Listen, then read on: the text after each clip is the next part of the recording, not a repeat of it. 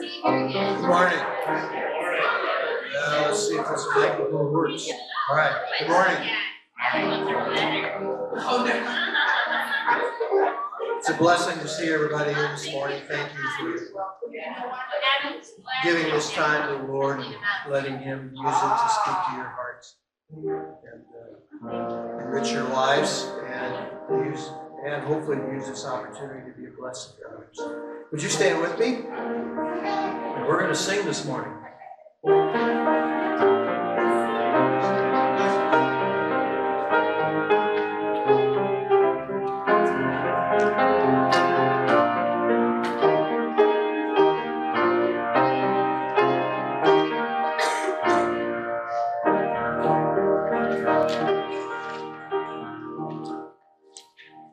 Singing hymn number 59, and we're going to sing the first 4 verses.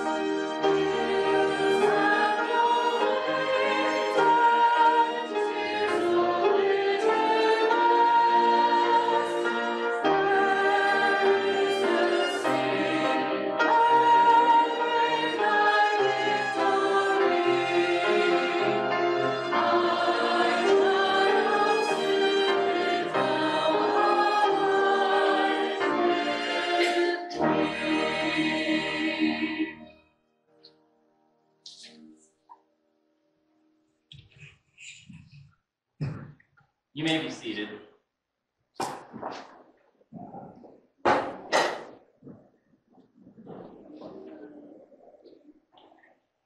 Well, let's read Scripture together. Should we do that? Can you do that from a sitting position? Revelation chapter 2, beginning with verse 8. We'll get these up here on the wall, and then we'll do that.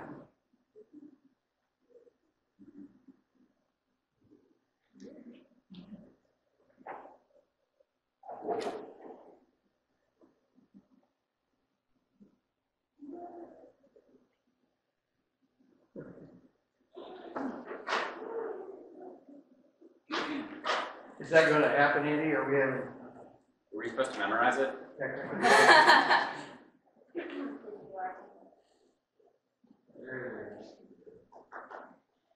All right, let's read together. I'll get it started. And to the angel of the church in Smyrna, write, these words of the first and the last who died and came to life. I know your tribulation and your poverty, but you are rich, and the slander of those who say that they are Jews and are not, but are a synagogue of Satan. Do not fear what you are about to suffer. Behold, the devil is about to throw some of you into prison, that you may be tested, and for 10 days you will have tribulation. Be faithful unto death, and I will give you the crown of life.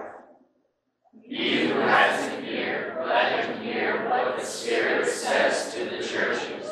The one who conquers will not be hurt by the second death.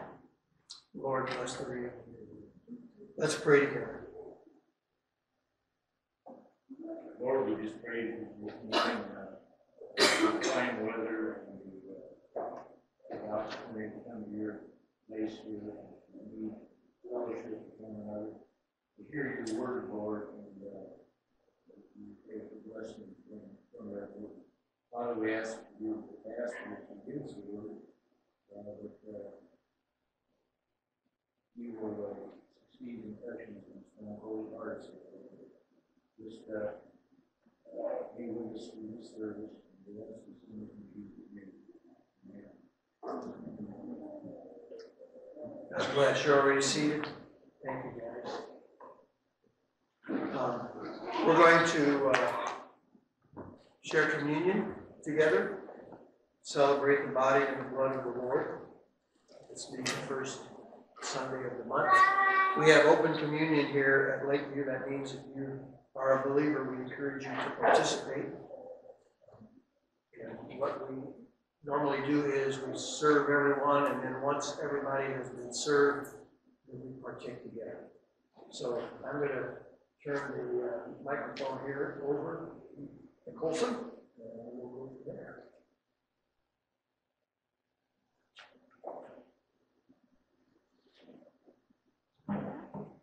Good morning. Brothers, you may serve the people.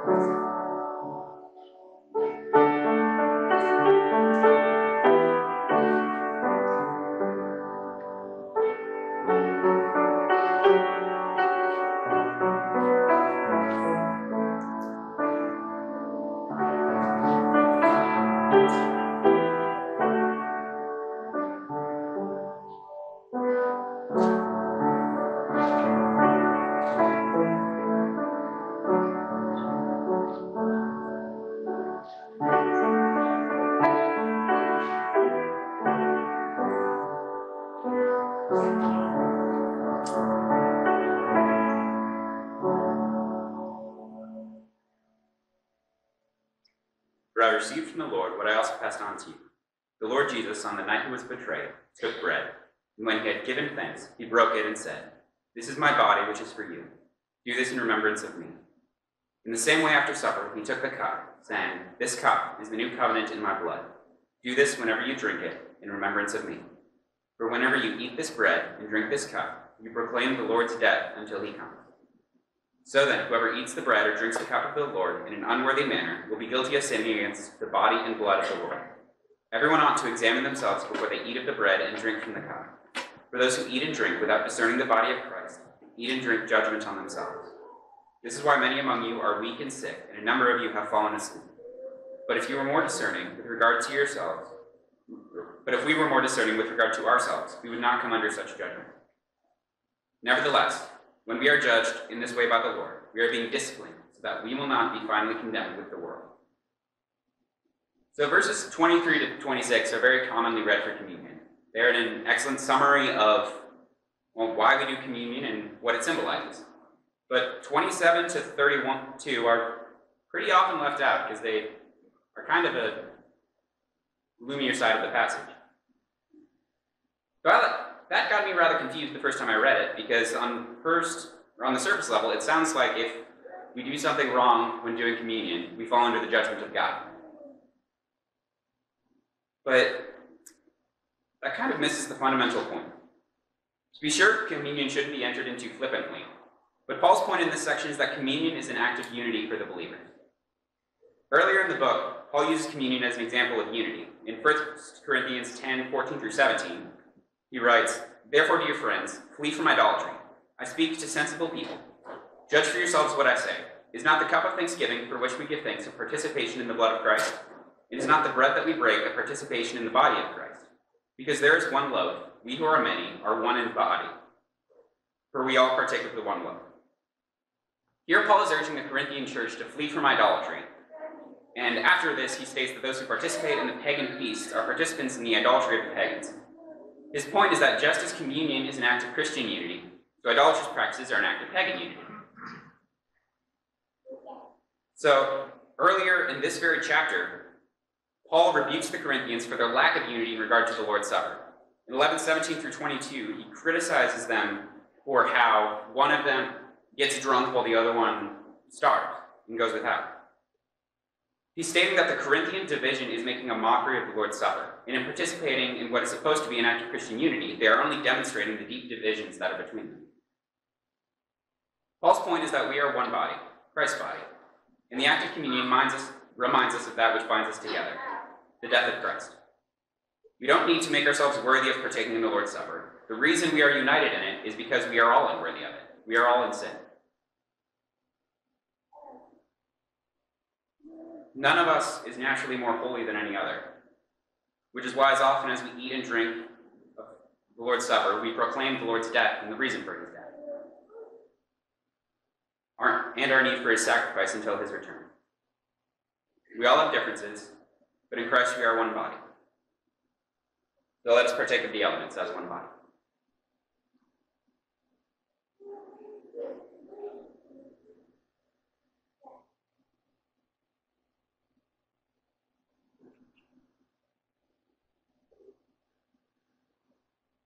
Sovereign Lord, thank you that you saved such an unworthy people,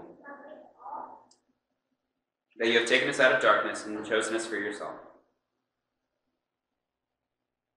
that you have washed us clean of our blemishes and stains and made us one in you. May we be unified as your body and be your witnesses in Jerusalem, Judea, and to the ends of the earth. In your great name I pray. Amen. Well, good morning again. You have your Bibles? Why don't you open them someplace? How about Ruth? All right. So let's open our Bibles to the book of Ruth. I want to talk to you this morning about the skin you're in. Hopefully that will make sense by the time we're done. If not, please don't tell me, because it'll just discourage me all afternoon. We've heard the phrase, he was comfortable in his own skin. And we're going to talk about. You know, I marvel at this Bible. And I'm so pleased that we're on a program.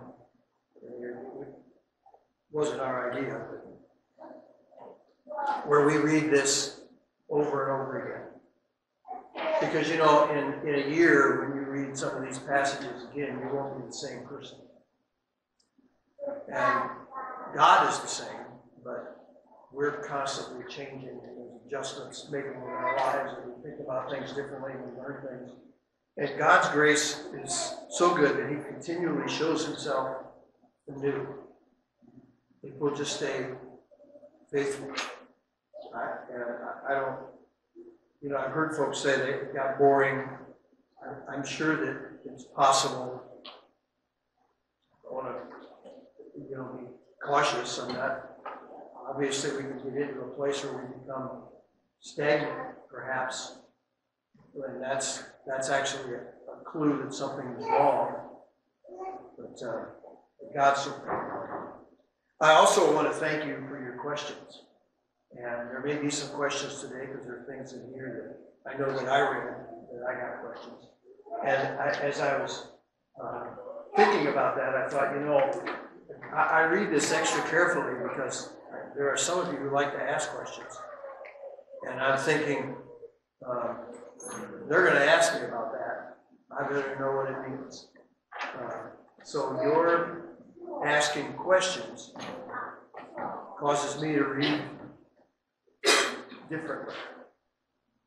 I would challenge you to read some of this as if you had to teach it. It will change the way you look at it. So now, if you read this week and you don't have any questions, that's wonderful. Don't go looking them up now. Okay? Don't go trying to find something now. That kind of thing happens. Kind of serendipitously. We don't need to make it happen. Let me read to you some verses out of this wonderful book. What a wonderful book. And we read, and we talked about it last week, we read through the book of Judges and all of the terrible things that went on in those books, or in that book, and during that long period of time, and the wickedness that was there, and the people's continually failing. And then we said that Ruth was in that time. So in that time where all that other stuff was going on, we have this wonderful book. It's a story that's so full of hope and faith. And, you know, we're only human. We see someone that we like or we look up to, and they say the wrong thing, they do the wrong thing, we see them fail, and it discourages us. Sometimes we have to go to the Lord and say, Lord, what's going on? You know, help us, and seek God for wisdom in the whole thing. At the same time, we see someone who's doing it right, and we get encouraged. And we got a whole bunch of people here doing things right. So let me read to you some verses, and these are just highlights, and I'm jumping right through the book, from first chapter to the end of the book, to just to read some things I want to make sure we don't miss. Verse 16, chapter 1.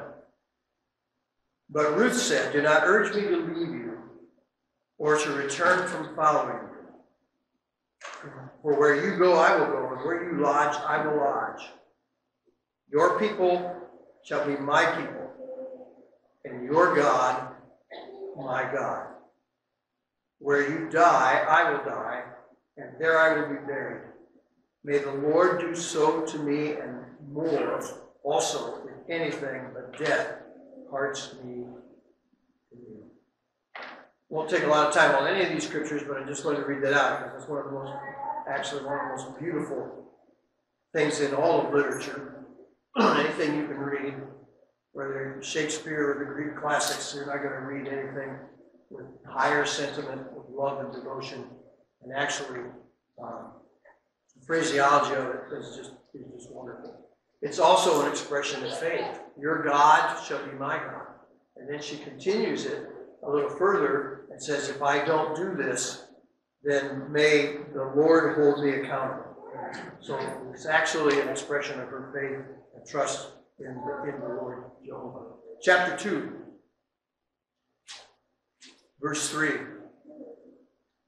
So she set out and went and gleaned in the field after the reapers. And she happened to come to the part of the field belonging to Boaz, who was of the clan of Elimelech. It's a short verse. It may not be significant to you, but I encourage you, if you mark in your Bibles, to mark the little phrase, she happened to come to the part of the field belonging to Boaz. She happened. Chapter 2, verse 11. But Boaz answered her, all that you have done for your mother-in-law since the death of your husband has been fully told to me, and how you left your father and mother and your native land and came to a people that you did not know before. The Lord repay you for what you have done, and a full reward be given you by the Lord, the God of Israel, under whose wings you have come to take refuge.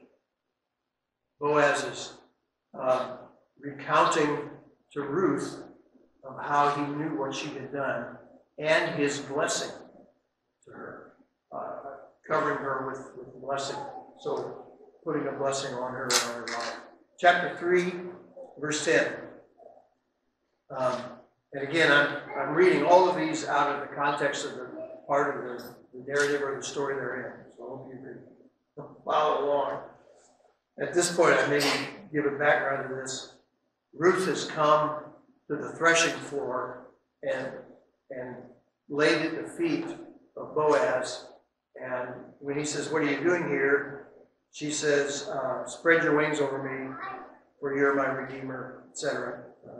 Read all that. And basically what she was doing was proposing marriage. Very interesting concept. She was basically saying, why don't you marry me? Now, I don't suggest that's the way you do it. I mean, there ought to be some formality, at least connected with a marriage proposal. And usually it comes from the man, not from the woman. And I don't suppose, guys, that if you do it, you just kind of offhand and say, why don't we get married? I suggest you put a little more romanticism involved in it. But basically, she's asked him to marry her. And so here's what he said. Verse 10, he said, may you be blessed by the Lord, my daughter. You have made this last kindness greater than the first, in that you have not gone after young men, whether rich or poor. So the last kindness was her saying, it would be good if you married me. First kindness is what she did to her mother-in-law. So just interesting verse. And once again, it's back to the character of this woman. And then we'll just close with this. Let's look at verse 17. And the women of the neighborhood gave him a name. This is the baby of Ruth, grandson of Naomi. And the women of the neighborhood gave him a name, saying, a son has been born to Naomi. They named him Obed. He was the father of Jesse, the father of David. So we now see that this child is in the genealogy of David, the king, and further in the genealogy of Jesus, the Messiah. If you read the genealogy in Matthew, you'll find out that Boaz was the son of Rahab. So there's some interesting things that are going on here with God including people, not because of blood, but because of promise and because of grace. It was faith that connected them to the grace that God offered, and that faith and that grace pulled them into the promise. All right, so let me talk to you about Ruth. I gave you some highlight verses there, and it's an interesting story. It was written, as we mentioned earlier, during the time of Judges. The writer is unknown. We don't know who wrote it. But it was written after the time of David. Otherwise, David couldn't be mentioned. So we got this whole genealogy here. There are 3 central characters, and 2 of them are women, Naomi and Ruth, and of course the 3rd central character is Boaz. This book is written from a woman's perspective. And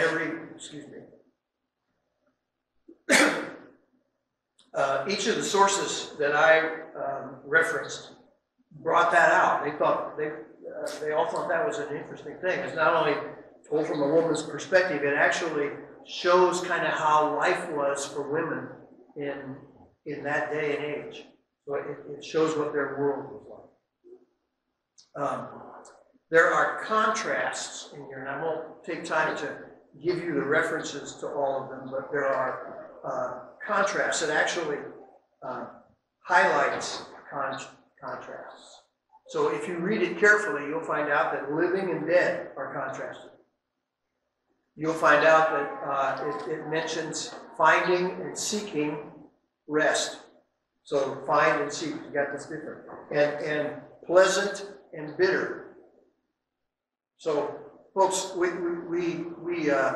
don't appreciate pleasant unless perhaps we've experienced bitter.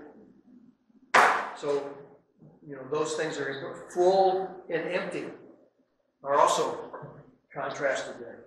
And also, I just read the verse, last and first kindness. And basically, it probably should be this latest kindness, so not that Ruth gave up being kind after that. There's also found in this book a reversal motif, where things are turned around. So the needy get fed, and the barren become fruitful, and that sort of thing is going on. It is a story of redemption. It's also a story of faithfulness, integrity, love, and faith. I already mentioned one of the verses about faith. Most of all, it's a story of God's faithful provision. How God provided for everyone. The Lord, through this, provided for us. One, He provided this wonderful story. It's not only got moral lessons in it, which of course we don't want to dismiss. We just want to make sure that as we read this, we don't make moral lessons the main point, because the main point is not how we're to be a nice person and be faithful and be loyal. The point is that we're to trust in God's provision. This book is a story about the Lord God. There are things in it for us to learn how to live, but the main story is God revealing Himself, and He reveals Himself as a provider to this and as a redeemer. We'll look at that. So it's not just a moral lesson. It's a story, and it's also a story of how God uses people to meet other people's needs and to further His plan. And sometimes the people furthered His plans, whether they were aware of it or not. I don't know about you, but that gives me lots of hope.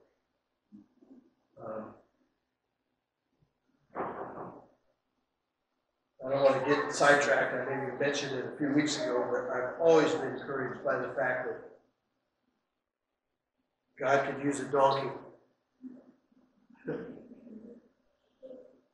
Now, that encouragement also carries with it a responsibility. You see that?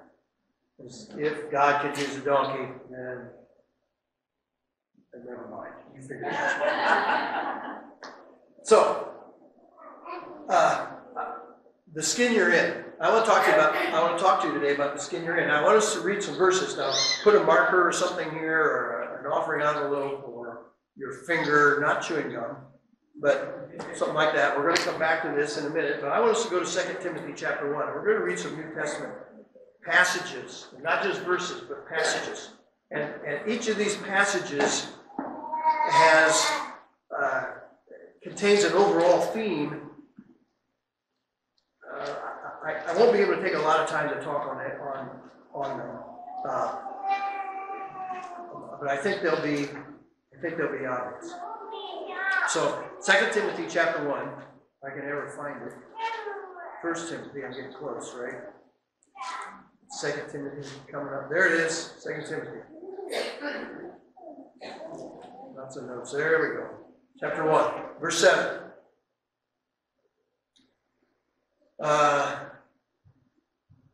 I'll read verse 6. For this reason I remind you to fan into flame the gift of God, which is in you through the laying on of my hands.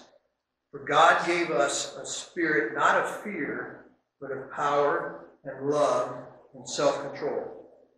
Therefore do not be ashamed of the testimony about our Lord, nor of me his prisoner, but share in suffering for the gospel by the power of God, who saved us and called us to a holy calling, not because of our works, but because of his own purpose and grace, which he gave us in Christ Jesus before the ages began, and which now has been manifested through the appearing of our Savior Christ Jesus, who abolished death and brought life and immortality to light through the gospel, for which I was appointed a preacher and an apostle and teacher, which is why I suffer as I do. But I'm not ashamed, for I know whom I have believed, and I am convinced that he is able to guard until that day what has been entrusted to me. Now we'll stop there. There's more that could be read, but I hope you see that there's a theme there.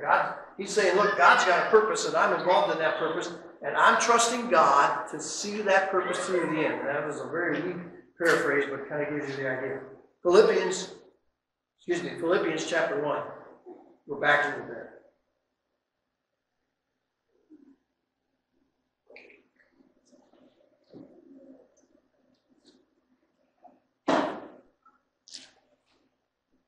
Verse 12. For I want you to know, brothers, that what has happened to me has really served to advance the gospel, so that it has become known throughout the whole imperial guard, and to the rest that my imprisonment is for Christ. And most of the brothers, having become confident in the Lord by my imprisonment, are much more bold to speak the word without fear. So, once again, back to this. He says, this thing that's happened to me, God's using to advance the gospel. It's the same Paul, by the way, who wrote to Timothy. Romans chapter 8, and once again we're going to refer to Ephesians 2. Go to Ephesians. Still Paul.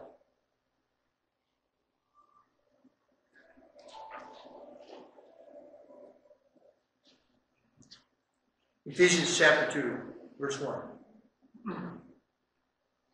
And you were dead in trespasses and sins, in which you once walked, following the course of this world, following the prince of the power of the air, and the spirit that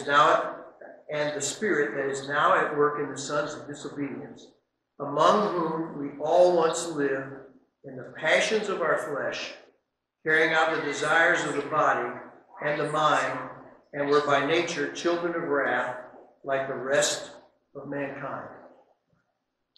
All right, so hang on here and don't get distracted. Who's he writing about?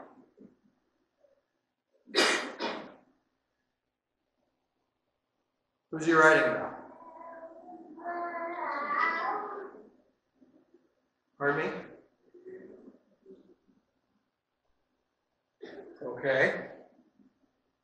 So we can disregard it?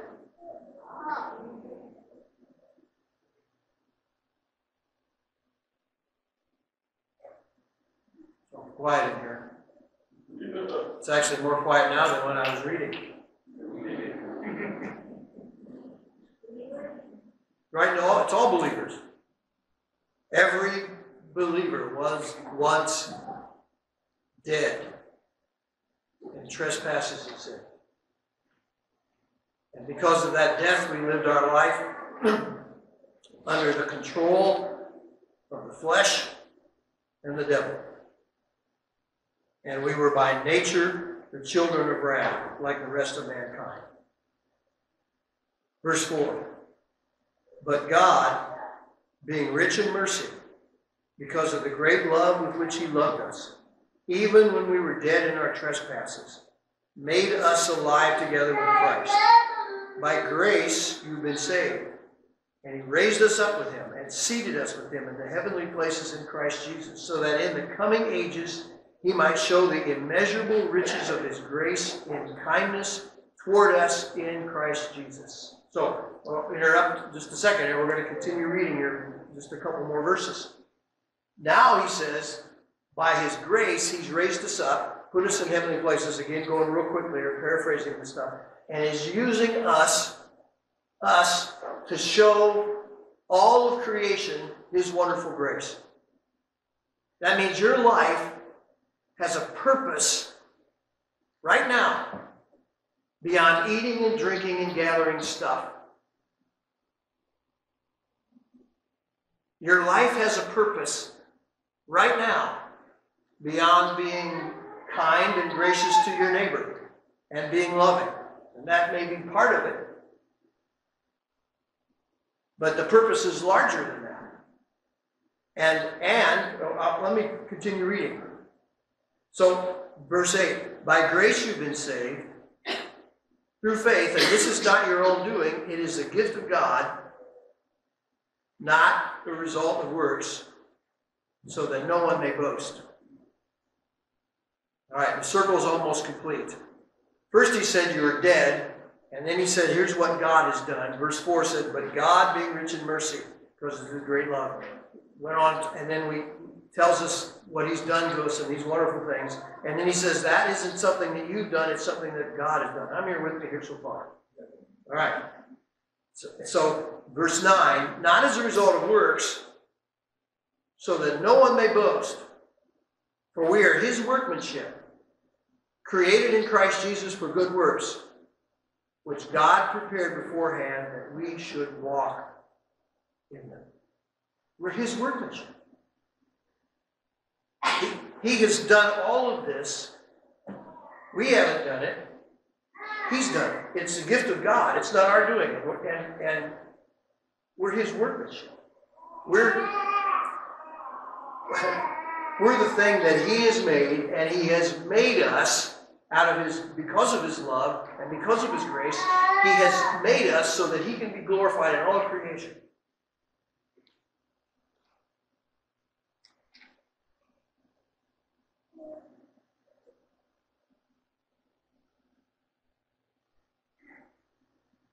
Heavenly Father, I don't often stop and pray in the middle of what I'm trying to say, but I feel completely inadequate to communicate the grandeur and the glory of what we just read.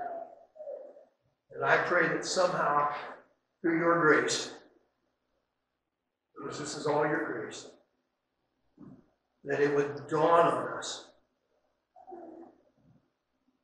the glorious thing that you have done,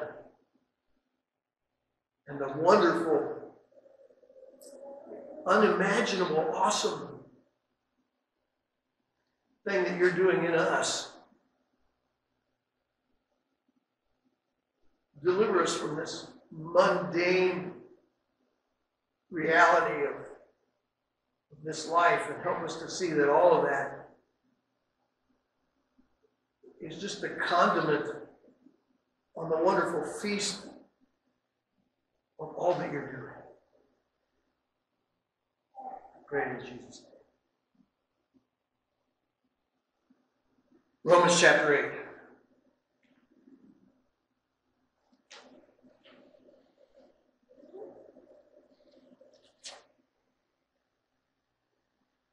Verse 23.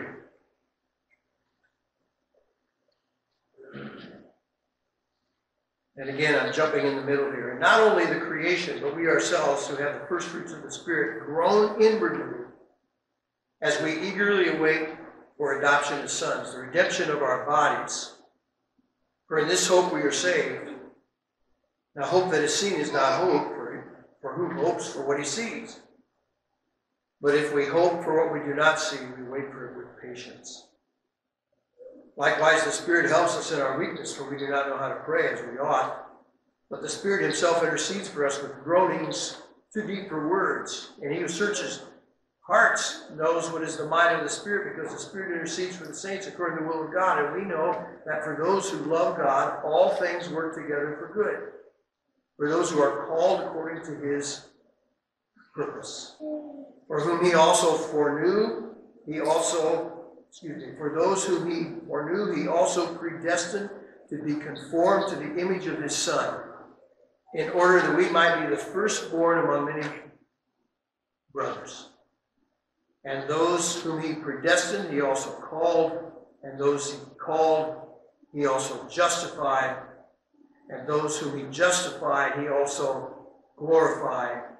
What then shall we say to these things? If God be for us, who can be against us?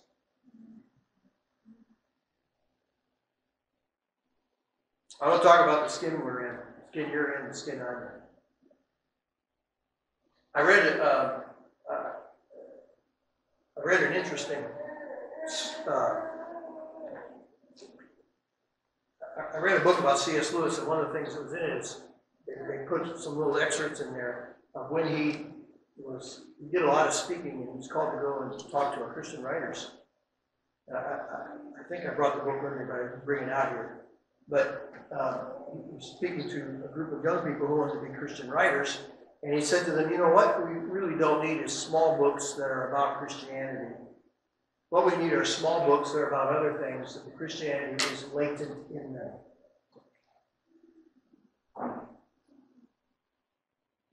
Okay? And that's how he wrote it.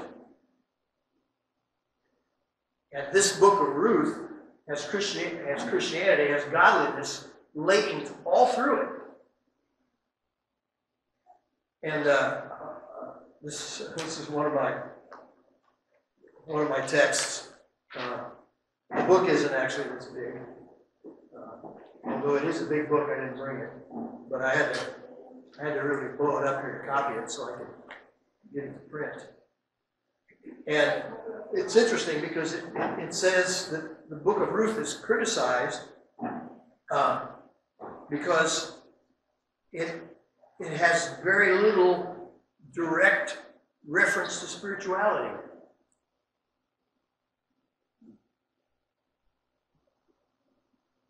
And then it goes on, and I'm going to just read this to you, and you can find them. I'm not going to read the references. You can find them if you want to. It says, I think I've got 7 incidents here. So let me just read what the incidents was.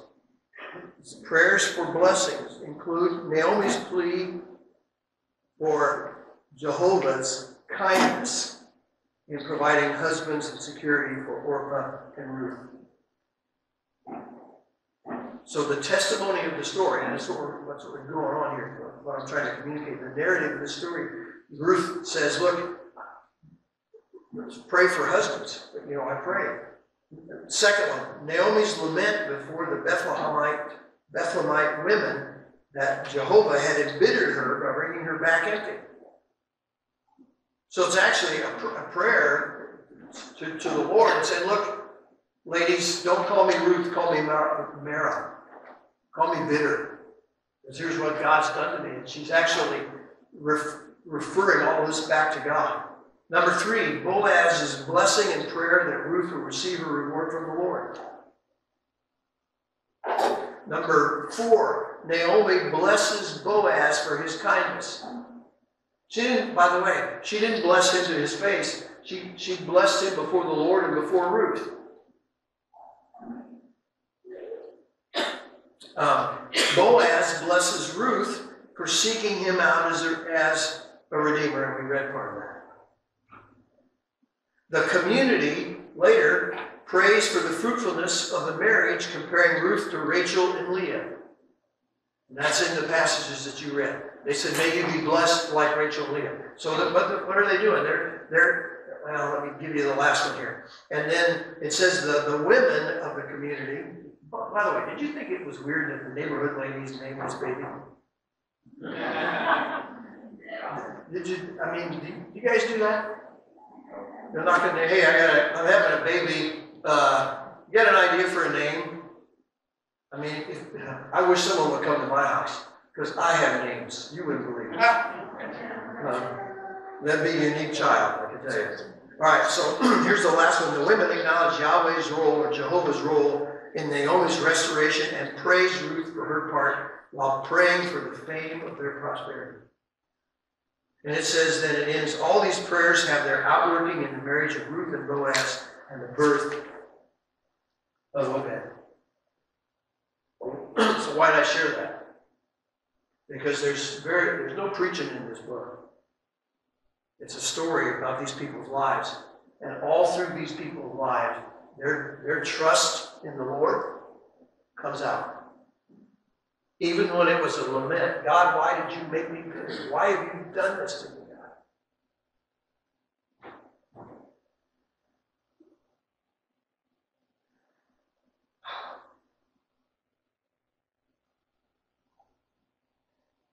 Most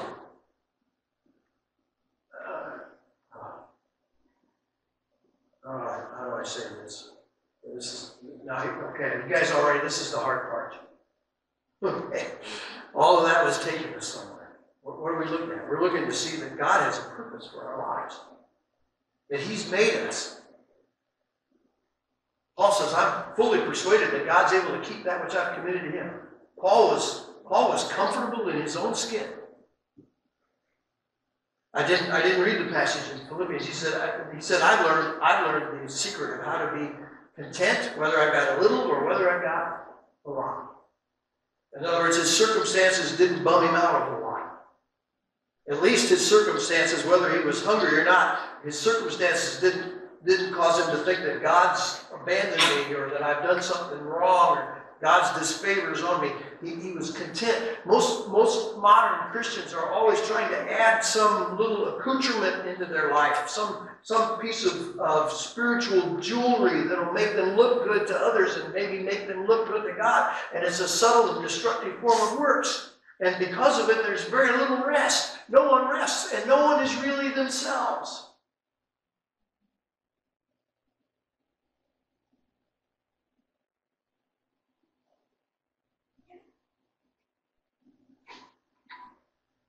These folks glorified God in their daily lives, and they rested in Him, and they were free from all the religious ornamentation that too frequently defines modern Christianity.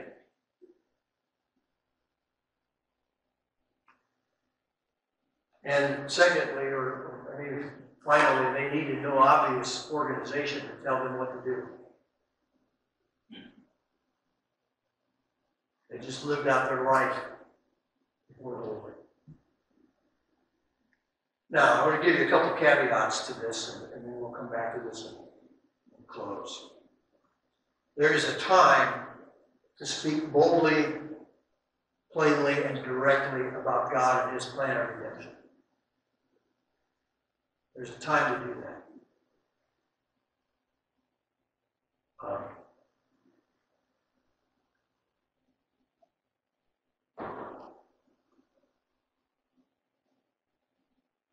Not saying you shouldn't.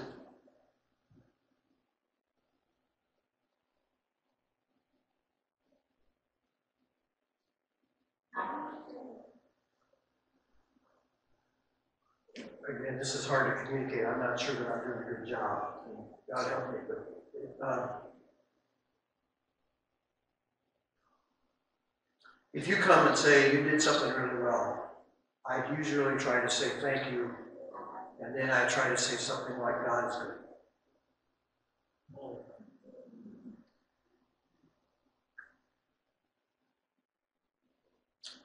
I've made myself say something like God is good because I think it teaches and I think people expect it, although I don't need to say it because I know God is good.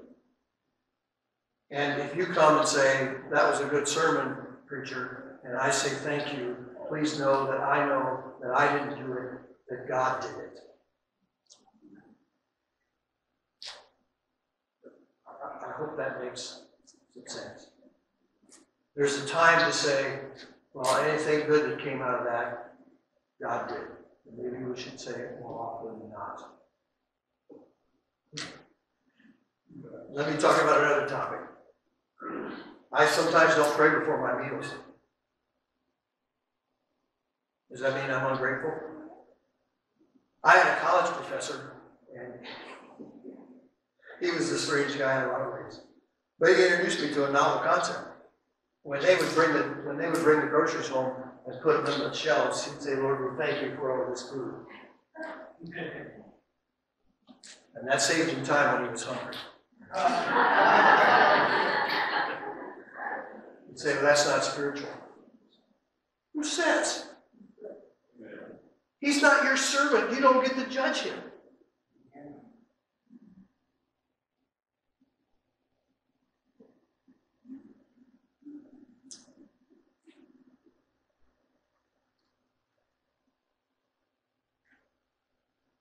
So, there is a time to speak boldly and plainly about God and His plan of redemption. And there's times to articulate all this stuff. And by the way, they did articulate it. We read this book, they did articulate it. They were giving God glory for everything. Look what God's done for you. God's going to provide for you.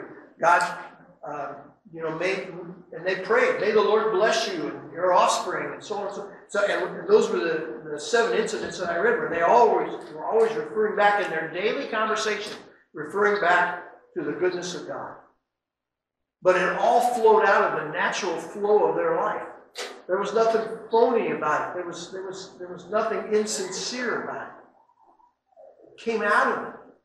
If it's not coming out of us, folks, something's wrong.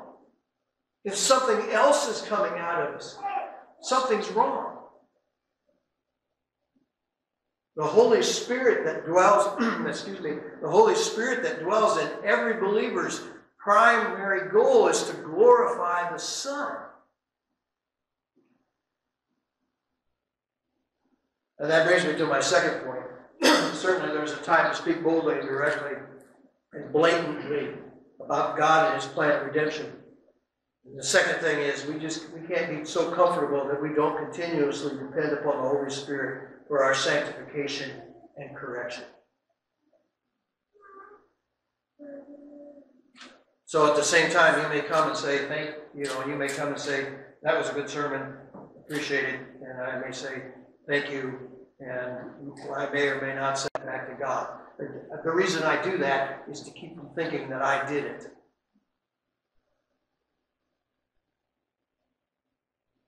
Because there are other times when the Lord said, you were kind of arrogant there, or you were proud. I remember many, many years ago, the people I was working for, I guess, my spiritual boss, so to speak, wanted me to meet with him. And after a church meeting, and I went and I waited for an hour because he met with all the people from the church. Okay. First, he had to meet with that person and that person and that person and that person and that person. And of course, those people all went to that church, and so they are giving an offerings. Okay. I didn't go there. I was just called there, and by the time the hour was up, I was steaming. And I went in, I had the meeting, I had no idea what the meeting was about. It may have been important. I don't remember. What I do remember was going away angry and having the Lord say to me, that hour was mine, not yours. Why are you upset about it? Okay, Lord. Don't be arrogant.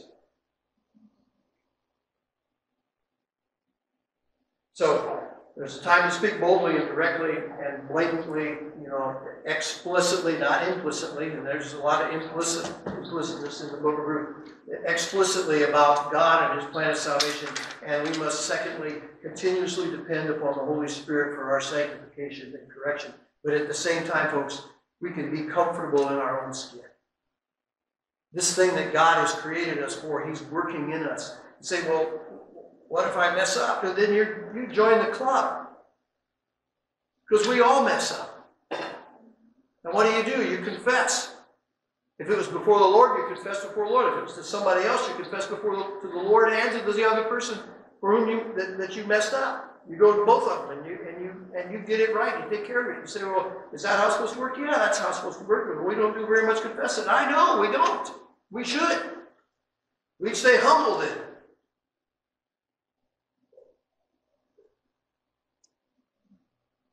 and we'd be real. Instead, we mess up and we say, well, it's, it's like that cat tried to jump. You've seen that video. That cat tried to jump, didn't make it, landed, and then just kind of said, I meant to do that. And patted the leg. And that's how we do sometimes. We're not real. We put on a spiritual ornamentation. Heavenly Father, stand with me if you would. I think we're going to sing next. Heavenly Father,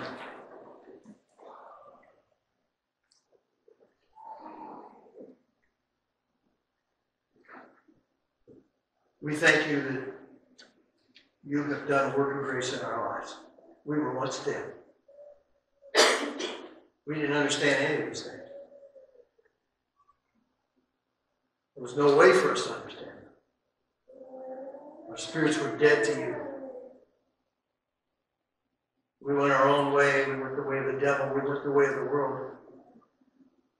But just like the Apostle Paul, who said he was apprehended, we were at some point apprehended by you. Changed us. Put your spirit within us. And now you're doing your good work in our lives for your great purpose. And just like sometimes the people in Ruth, we don't understand exactly how you're doing that or what all's happening, maybe what our role is in it. But we trust you. And Lord, as we read all this and think about all this, that's where it all comes down to. Do I try to look good because I don't trust what you're doing? Do I try to look good, make myself look good because I'm disobedient? Or do I rest in your grace? Do I trust you? Do I lean back in your arms that will never fail? And live a life of peace and joy, not of strife and struggle, but of rest and confidence.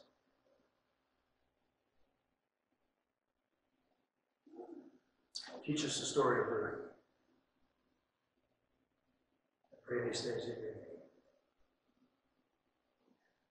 your name. Would you stay standing with me?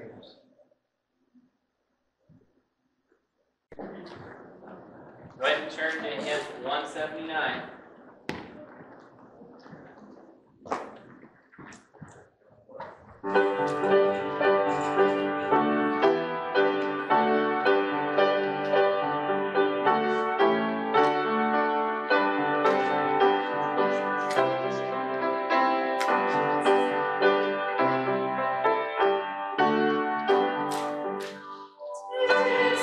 Jesus, Jesus, in Jesus.